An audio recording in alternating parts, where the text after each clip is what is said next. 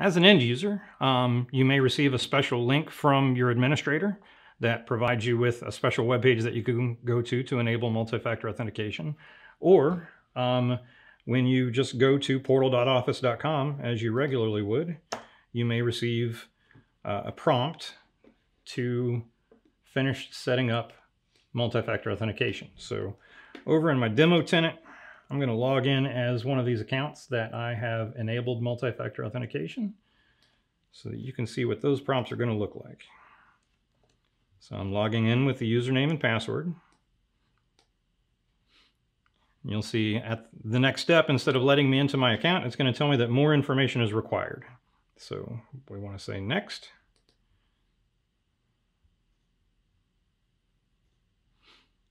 It's going to ask for additional security verification. We highly recommend using the mobile app method.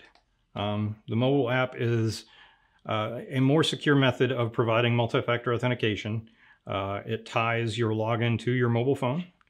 And using the mobile app for authentication also allows you to use the Microsoft Authenticator, which will provide you with push notifications, which makes the logging in process more streamlined and easier to use. So once you get to this step,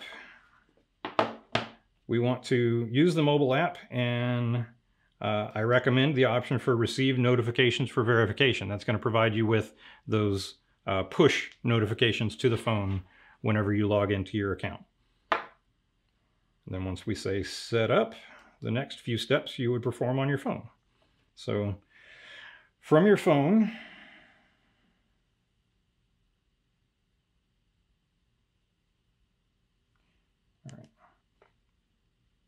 the first thing that you're going to want to do is go to the App Store. And in the App Store, search for Microsoft Authenticator. You'll see it's very popular. It may be one of the first things that shows up there. We can skip the ad and just find the Microsoft Authenticator and download to install that app on your phone.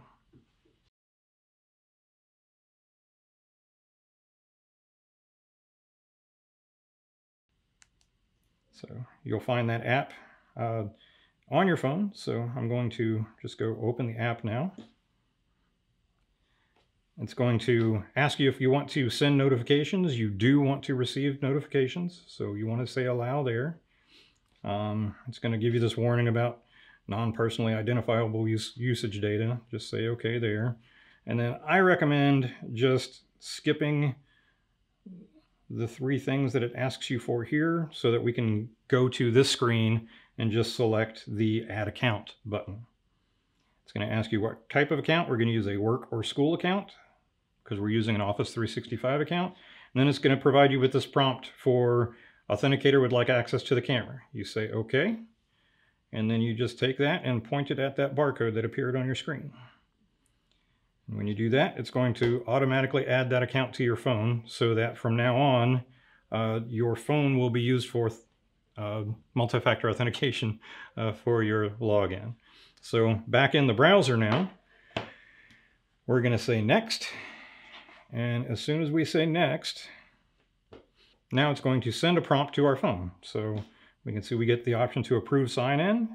And this is the type of prompt that you're going to receive. So whenever you're logging into your account, you're going to get a prompt on your phone whether or not you want to approve that login to occur. So here I'm going to say approve.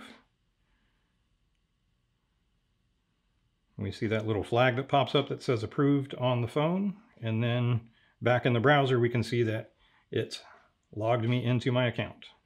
So it also asks you to provide a phone number in case you lose access to the mobile app.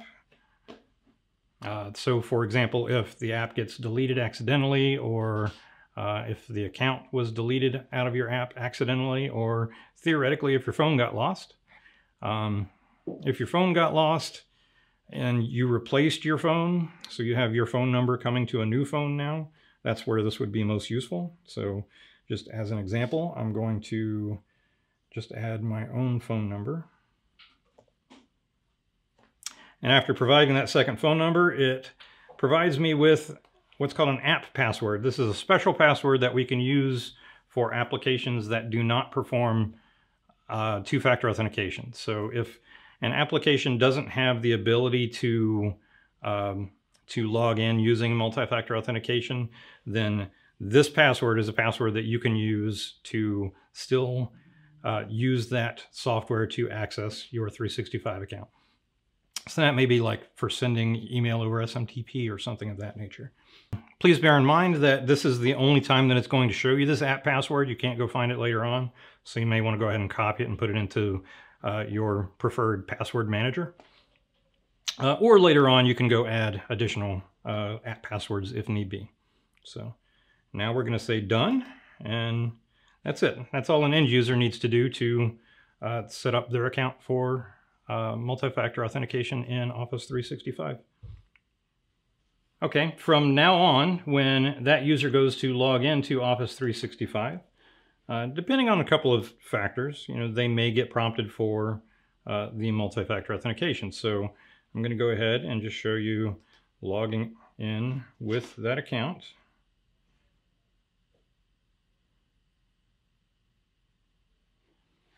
And let me get the password.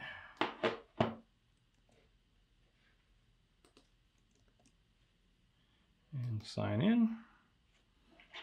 You'll see I get this option to approve sign-in request, and I got a little pop-up on my phone. So if I long press that notification, then I just have the option to approve the login. And then it lets me into my account. So, and yes, I want to stay signed in. And that's it.